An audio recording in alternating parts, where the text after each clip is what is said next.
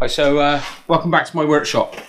So in this video I'm going to be making some sports plaques, an England rugby team plaque and some Premier League football team plaques. I just want to take a moment just to show you the workshop. So in the last video I done, I was in a bit of a mess. So you probably see we've done a lot of work since then. We put some racking in, put a cyclone setup on the extractor, my little mini trend extractor down there. Got all the Smartbench sort of in its new home. Some of the bits and pieces we've been making on the Smartbench since it's in here. Made this as well. This is a little light up VW logo. If I find the remote back here, changes colour, stuff like that. You can even get it to flash sometimes. There we go. Fades between all different colours. Bit of fun. Great little project actually. I really enjoyed making it. Made a logo in honour of Yeti. So that was a project. Didn't go so well on the back, shall we say. Made a Yeti logo out of it. So anyway, so this is the workshop. I've done a hell of a lot more clearing up in general and just sorting out and stuff like that. And it's a much nicer space to operate in now. So we're going to get set up for this plaque project, and I'll see you over on the laptop.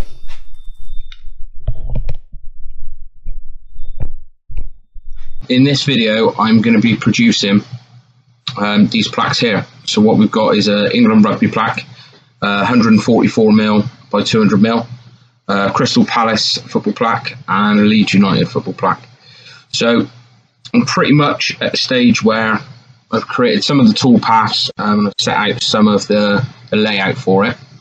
So the finishing cuts are going to be a 10mm by 30mm 60-degree V-bit to give us all the detail.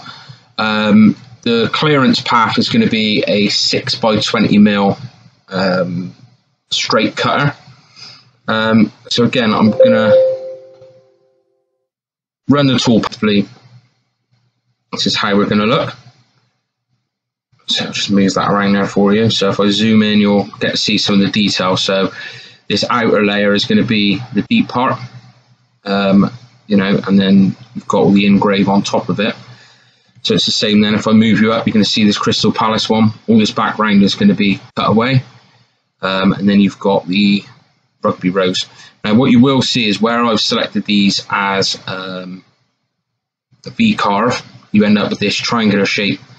So we're going to create some additional clearance passes now, just to sort of counteract that. So what we're going to do is we're going to go copy and then paste.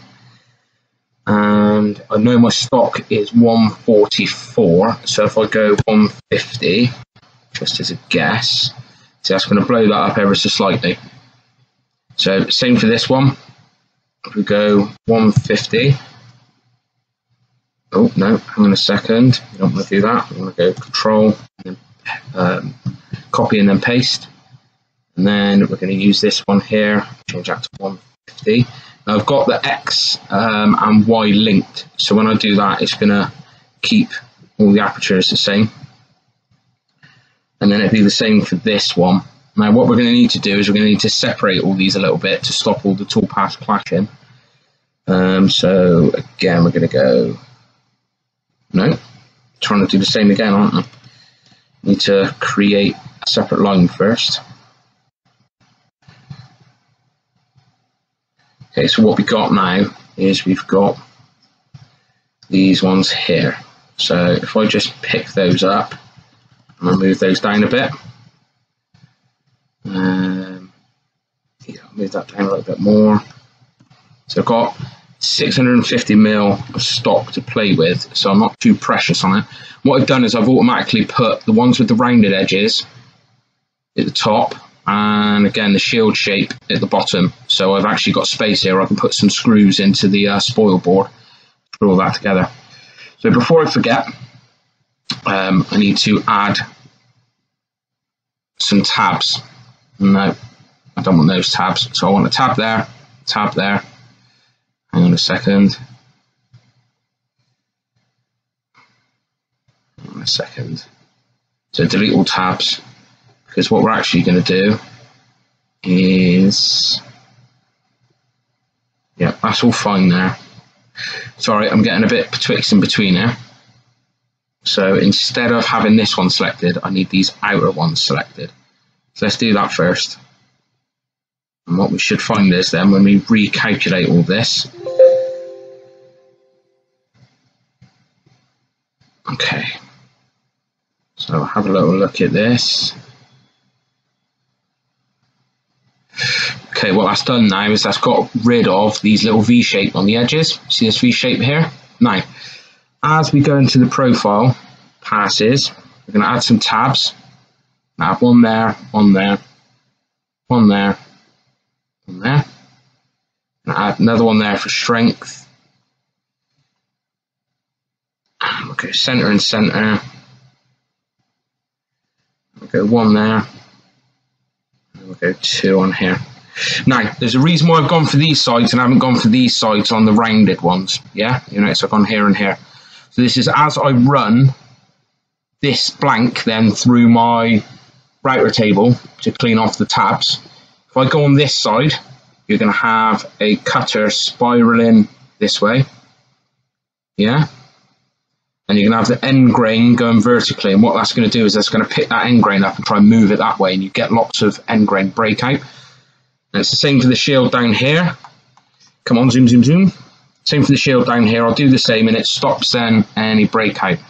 Now again, tabs wise, I want them 15mm by 8mm and I want them 3D cut. Again, I'm going to use the same 6mm cutter. And now when I rerun these toolpaths, you'll notice I've lost all of these V-shaped side pieces because effectively I'm going to overcut the V over here and then the profile will be inside of it. So that just gives me a much cleaner finish and a lot less work than to finish up myself. I'm happy with the 2 tabs bridge in there. I'm happy with the 2 tabs bridge in there. It's going to help hold all this together.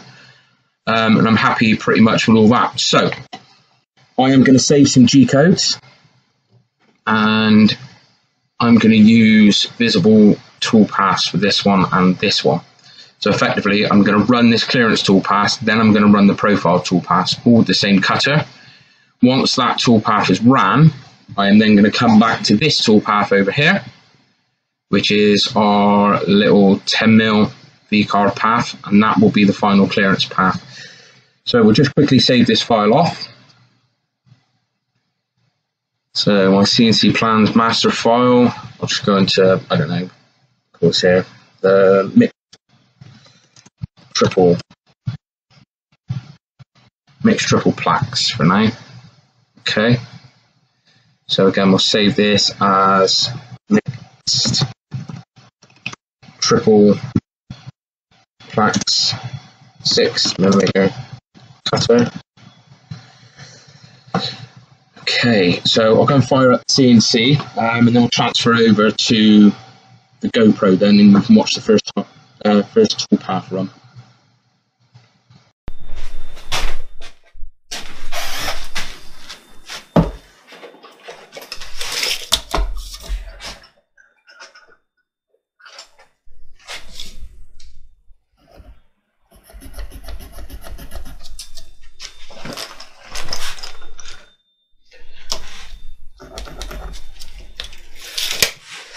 Okay, so this is our bit of timber we're going to be working with. It's a lovely bit of nice solid oak. It's got some woodworm holes in it here, so I'm not going to go any further in this. But apart from that, it's a nice piece of timber. So we're just going to work to the 145 by 650. So for this, it's going to be a really crude sort of tool holding strategy.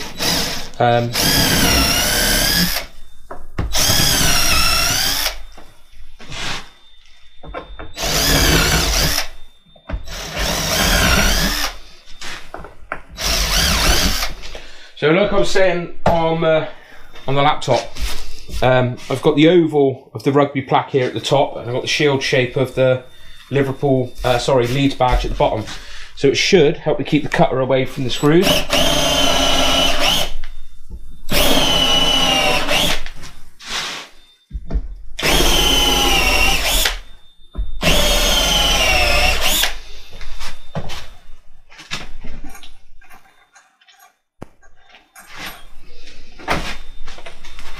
we've got some 30mm screws now, and all I'm going to do is I'm going to use the edge of this plank and line it up with the edge of the spoil board, which I already know is running true to the y-axis.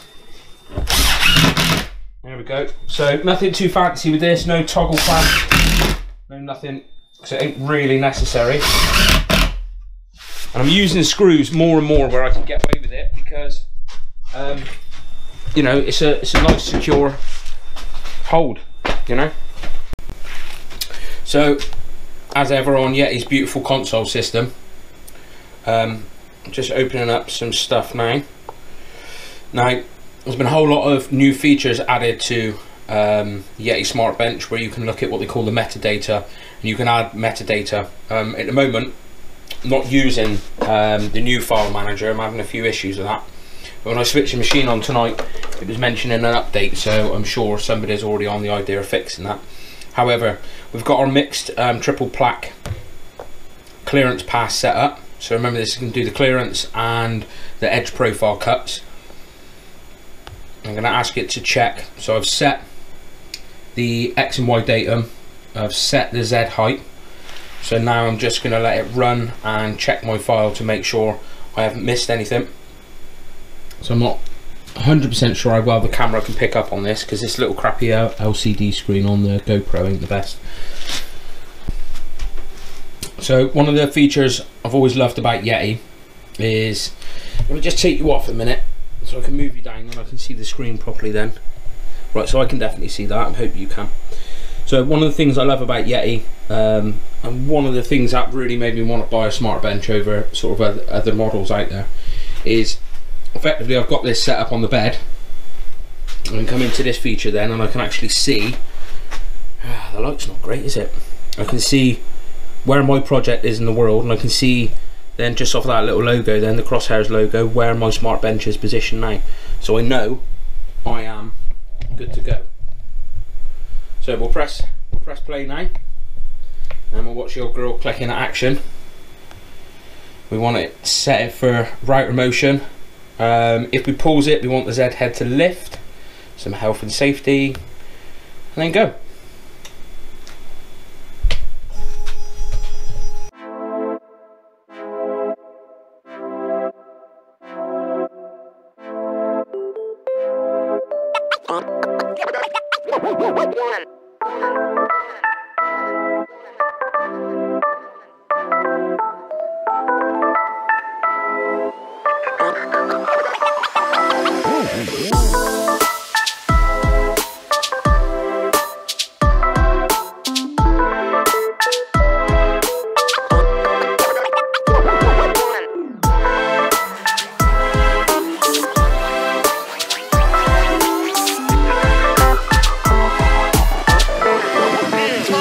Let's go.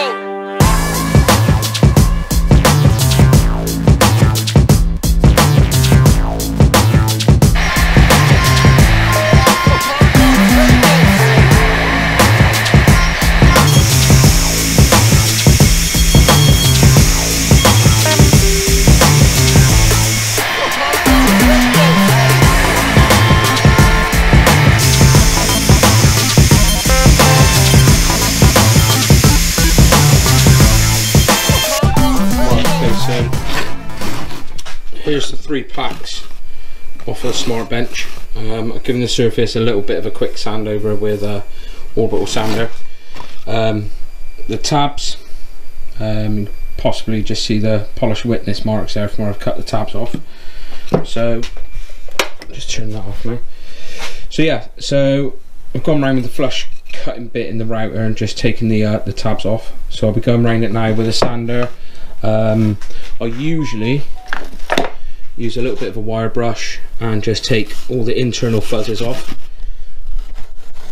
You see, like, if I can hold on to this bloody bit of wood, see the fuzzes come off, you know, relatively easy. A little bit of time, a little bit of prep up with the sand, and then they'll be ready then for some clear lacquer to be sprayed. So yeah, I think things like these are just a given, you know, they come out really, really well. And then you've got the stuff like this Crystal Palace plaque. You can see the details very, very fine.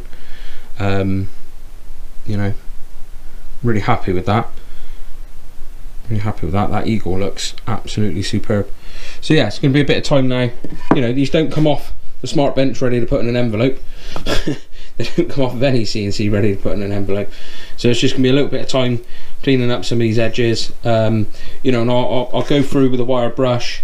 I'll go around all the edges then with the orbital sander, and then just finally finishing off them with a little bit of hand sandpaper, and sometimes a little bit of Dremel, you know, a little bit of Dremel action just to clean up these last little bits. But I'll come back to you before I go.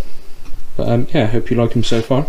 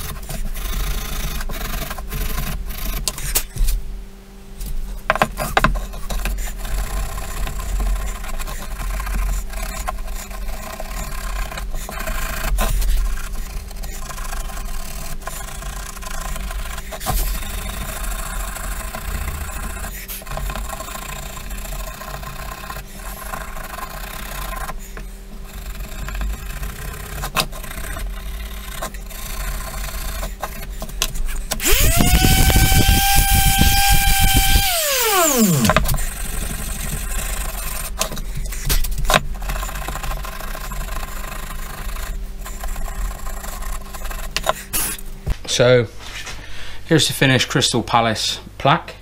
Quite happy with how that came out. It's the first time I've ever cut that one. So this is the rewritten Leeds plaque. I just saw on camera I was having problems with getting this file set up and getting it to copy all this detail for the v-carve earlier, but you know, perseverance paid off. So there's that one. Again, I'm chuffed with that. It's not the first time I've cut that one, but it's the first time I've cut this file. And it's the second time round cutting this England one here. And again, I'm really chuffed with how that came out. Came out an exact carbon copy of the last one that I cut a couple of weeks ago. So, you know, it just goes to show that this machine's capabilities to repeat work is pretty spot on. So I'm going to finish these now with some clear lacquer. What I'm finding is dust coats on everything. You can come back then and do a full coat. So I'm going to switch the positive air unit on, so you won't hear a lot. So I'll probably end up muting the audio on this part, but I'll just take some final footage then.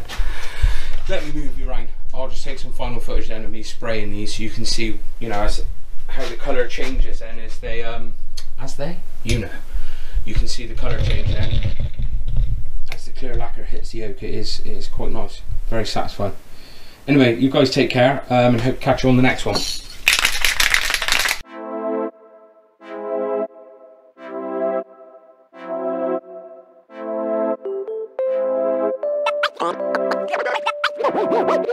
One.